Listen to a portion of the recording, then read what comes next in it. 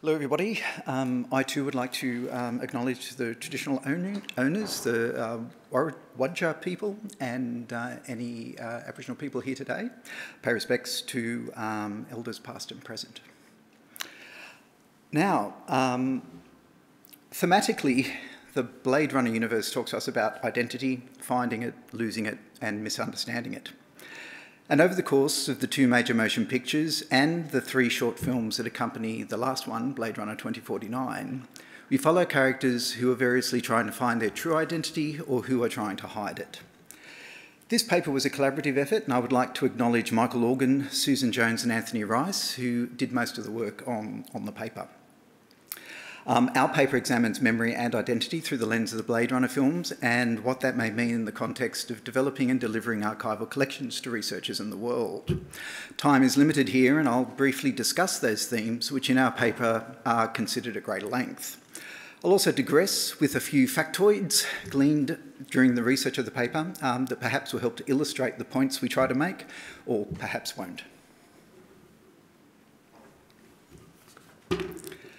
So, excitingly for those of us labouring in the archives, we see a story unfold which highlights the importance of archival memory as an integral tool in the resolution of identity.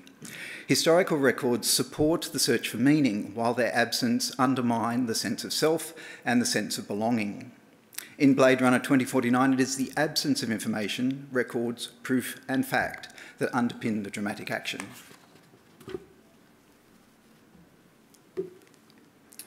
We learn that important records were destroyed in an EMP event engineered out of the frame of the motion picture but told in the related anime by replicant revolutionaries, and how that act created gaps in the record, space to hide and to survive, enough elbow room to cloud what is real, who is real, and whether those distinctions matter anyway.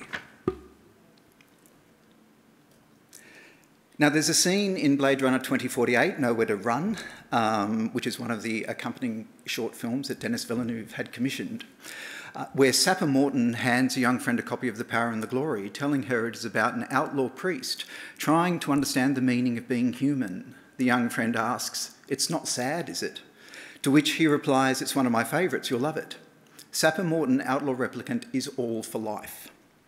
Life is elusive. Rutger Hauer, as Roy Batty in the original Blade Runner, sums this up with his famously passionate invocation against the dying of the light, tears in the rain, which become diluted and indistinguishable from rain. Nothing is significant, nothing lasts.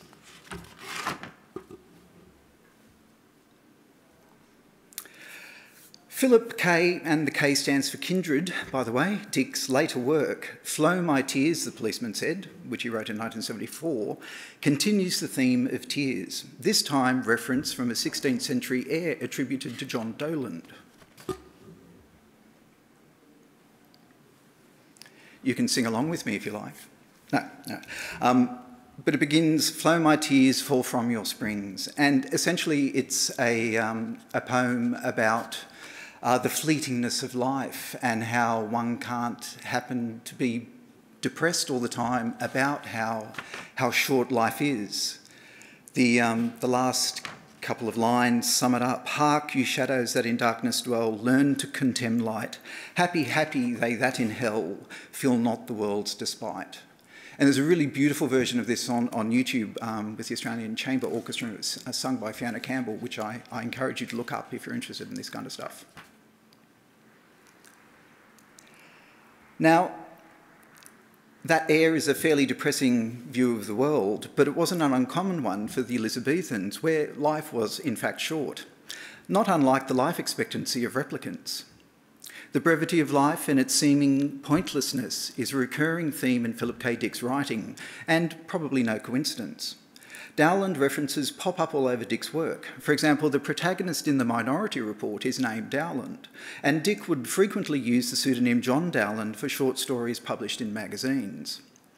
Dick plays games with identity. The replicants check for serial numbers, printed quite gruesomely on the eyes of their quarry, a literal identity that cancels their humanity, no matter how peaceful or remote they may be. There is, however, something to be said about the use of a 400-year-old song and a poet in the context of bemoaning mortality. Life is short, but his work lives on, both in the case of Dowland and in Philip K. Dick himself, who died in 1982.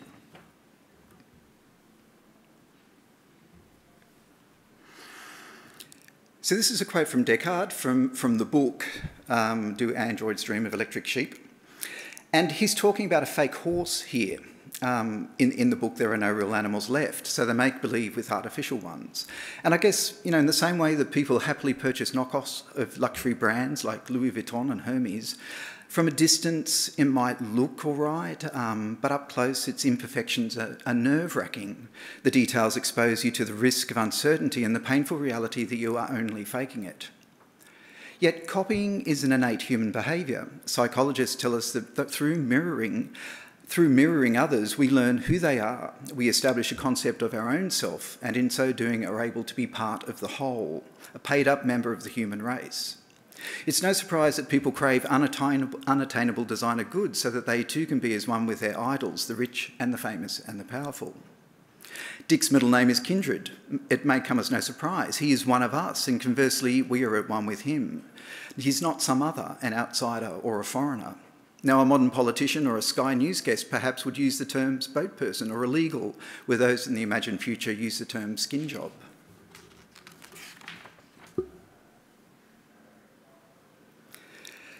And as you're probably aware already, the heroic death of Roy in the original movie is not an event that occurs in the book. There is no battle, and more importantly, no final poetic vision of what it was like to have lived. No, in the book, Roy gets erased, and that's about it. Dick himself was not involved in the screenplay and was at first quite hostile to the production and the initial script for the movie, which was written by Hampton Fancher. A subsequent rewrite of Fancher's script by David Peoples turned out more to Dick's liking. And we know this because there's an awful lot of material surviving Dick. His personal archives are held at the California State University, and there's an active community of scholarship and fandom surrounding his work.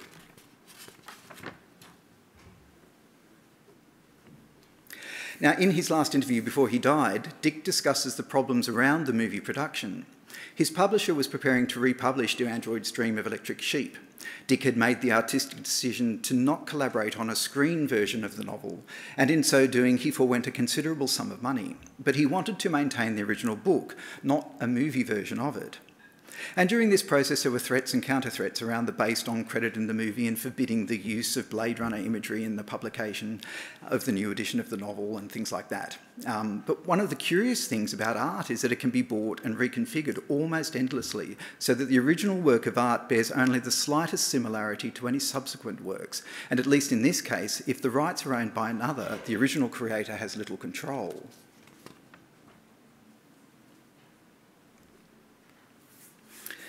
So does he know what's real?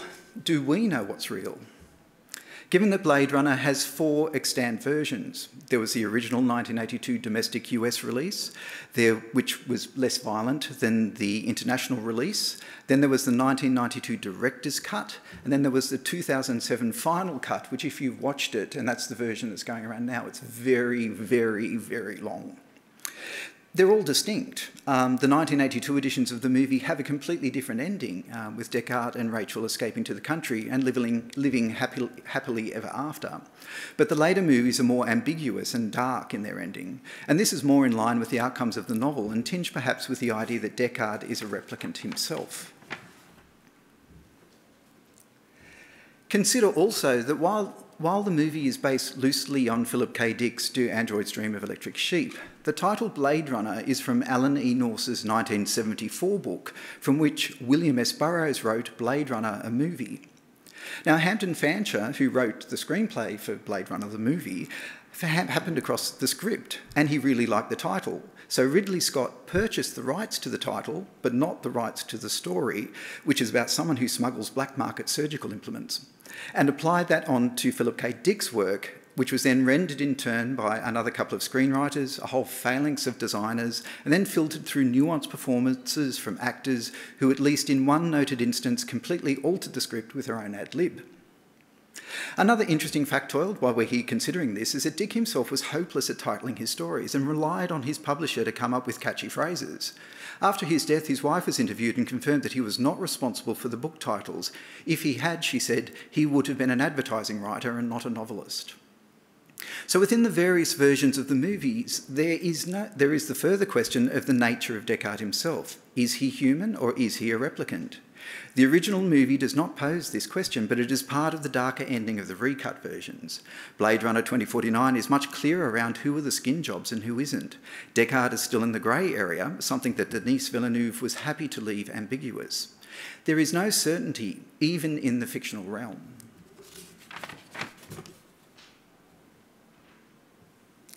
So the ambiguity of humanity is explored further through holograms and their relationships with K and other humans.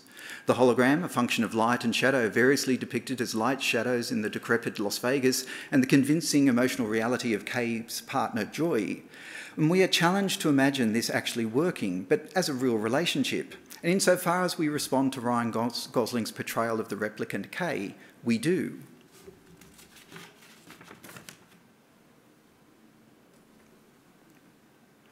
So it's intriguing that most of the higher level human emotions, love, grief, confusion and growth, are demonstrated by the non-human characters of the movies. While the human characters are seedy, blunt, withdrawn and downright creepy, somehow humanity has lost its humanity and outsourced it, along with the other dirty jobs, to machines.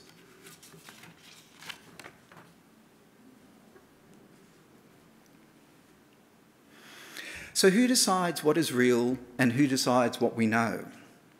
Decidering, as David Foster Wallace discusses in his essay Total Noise, is a service of great utility to the increasingly overwhelmed general public as they get more and more and more. But the noise gets ever louder and the decisions around what we keep and what we don't get harder.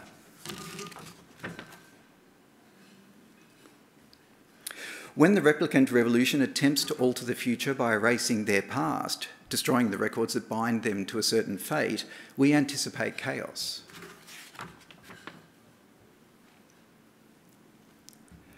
Much in the same way that recent events in the US demonstrate a form of deciderisation that serves a short-term political position.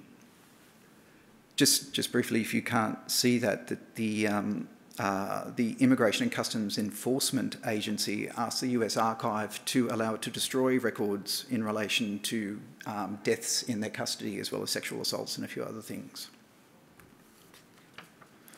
This came out when they lost those children that had been deported. You know, and I find the timeframes around that disposal quite interesting, particularly in relation to the movies. 20 years is not a very long time. Now, and less than 30 years separates the replicant EMP event in the movies with Blade Runner 2049, and the ensuing chaos of the destruction of recorded information forms much of the tension in the movie. One could easily imagine the world of the Blade Runner's future today. You know, there's one quick line in 2049 about, you know, my mother still cries about the baby photos in relation to the EMP, and that anchors the loss in an understandable way.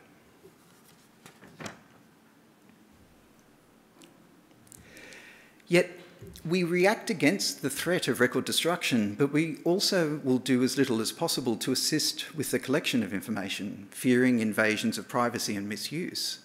We are deeply suspicious of the why and the how information will be used and by whom. And I'll just nod in the direction of Cambridge Analytica and the My Health record opt-out processes here, but they exist today and challenge us. Furthermore, recent contentions in the political arena and by certain media outlets revising historical facts around the rise of National Socialists in the 1920s to suit themselves illustrate that the reality is open to interpretation. The Holocaust did not happen. There are no children on Nauru. The boat has been towed outside of the environment. And that is just as confounding as any fiction. Facts we don't like don't have to be facts at all. Consider too that large chunks of the global population have already outsourced their deciding, not to information professionals but to algorithms. This can't help but to impact upon the information we eventually archive, and then what is later consulted in an effort to determine the why and the how of something. The surviving record will be worse than erased. It will be wrong, and who will know?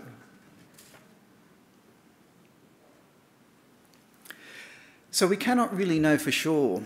What we want to believe, what we want to be, is inevitably going to colour our judgment. The translation difficulties that arise over time will further distort context and ultimately truth. Denis Villeneuve says that Blade Runner 2049 is not really a film about technology, but rather philosophy, consciousness, empathy, and mortality. And in very real ways, this mortality threatens not just the life of the living, but the life of our records as well. Our stories will not survive intact if we do not protect them and maintain their truth. Thanks. Now, this is frequently about accepting things that we do not like. Speaking as a middle-class white male, and a middle-aged middle-class white male at that, I find I continually need to challenge my perspective in my practice. Why do I privilege some collections over others? How much of my identity comes through in my professional decidering? Is my identity, belief, and culture an obstacle to the truth in the long run? Wallace concludes that the answer lies in the acceptance of our own ignorance. Not just the intelligence to discern one's own error or stupidity, but the humility to address it, absorb it, and move on and out therefrom, bravely toward the next revealed error. Ultimately, we have to accept our own mortality and our failings, like John Doland wishing that death would release us from the fear of dying, knowing that we have lived and that our works and our stories will continue without us. And as Roy Batty finally concludes, after he talks, well, I'll read it, "I've seen things you people wouldn't believe, attack ships on fire off the shoulder of Orion. I watched sea beams glitter in the dark near the Tannhäuser Gate. All those moments will be lost in time like tears in the rain." But then there's another line that no one ever adds to this, and that is time to die. Thank you.